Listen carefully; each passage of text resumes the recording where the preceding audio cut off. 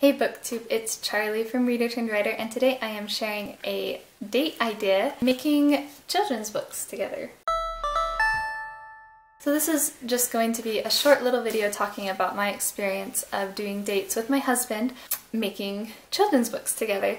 And it's something that's really fun to do and really simple and easy and free or cheap. And so if you don't have a lot of money, or if you have kids and you're stuck at home because they're sleeping, or if you don't have kids but you want to do something a little more creative, or you're newlyweds and you have no money, this is a really good date idea. My husband and I actually made a children's book together when I was pregnant with my first child. We did it as a double date, which was really fun.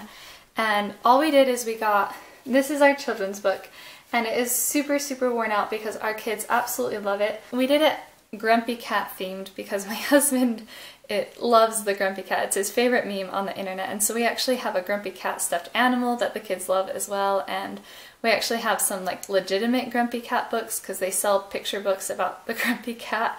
So we did that as our theme, and we just took cardstock for the cover and we just folded it in half, and then our book was really short too. It was actually just 2 pages. We just took 2 printer paper pages and folded them in half, and then we stapled them together here.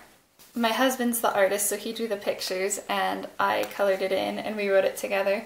And we went really silly with it, you know, we said, "A New York Times bestseller" on the front, by Ben and Charlie Anderson, Grumpy Cat and Happy Dog.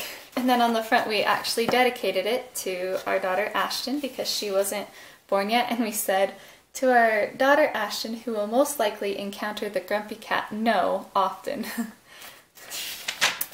And then it just says, it was really simple, and he just drew little simple illustrations of the animals and stuff. "The Grumpy Cat was grumpy. The Happy Dog was happy.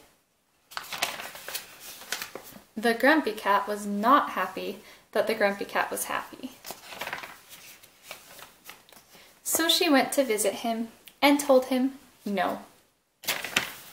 The end.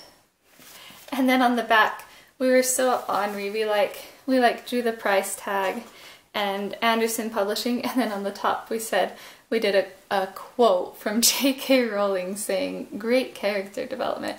And we were super obnoxious with it, and it was super fun. And the other couple that was there, they made their book and they still have it. Well, I don't know if they still have it, but I don't have it. They have it, and they went pretty obnoxious with it too. I don't even remember what they ended up doing for their book, but they had a lot of fun with it too, and it was just a time that we could be silly and kind of have fun together. But then we ended up with a children's book afterwards, which was just super fun. So that's a really inexpensive way. All you need is a couple pieces of paper and maybe a piece of cardstock and some way to staple it or bind it.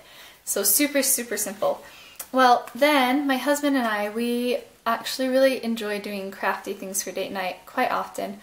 And so we saw these on Amazon. It's just a blank board book. They're kind of small, but they're only like $5 or something.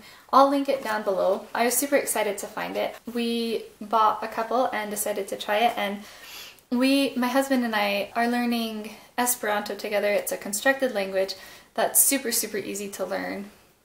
And so we decided to make a book in Esperanto for our kids, and it's not quite finished. We don't know what to put on the cover here, but bestoj, that means animals. And then this is we just did really simple dialogue in it.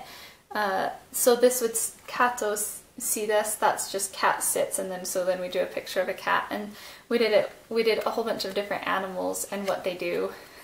And you can see it's not all colored yet, but our children actually really like this one as well, and I think it would work really well for teaching kids some of the Esperanto dialogue. And you could do this with any language, and you wouldn't even have to do a language. You could just, they do children's books that are really simple like this all the time that I've bought before.